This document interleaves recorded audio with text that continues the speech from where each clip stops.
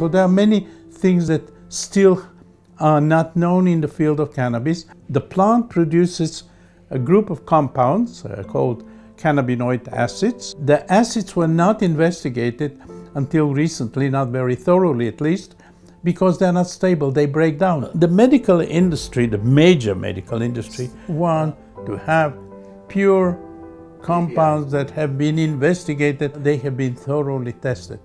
So a few years ago, we decided to go ahead and try to stabilize these acids, and we were able chemically to stabilize them, and now it is possible to investigate them. Companies that I work with, EPM, works on the acids of the cannabinoids. We're looking into the activities of these acids, and they seem to be important, very important in a variety of fields. So chances are that here we have something of considerable medical importance, and I'm sure that there will be ways to introduce these compounds as medical agents. I expect to show that cannabis and cannabinoids are not a tiny project, one compound for one disease, but to show that it is really a very, very wide field of research. We need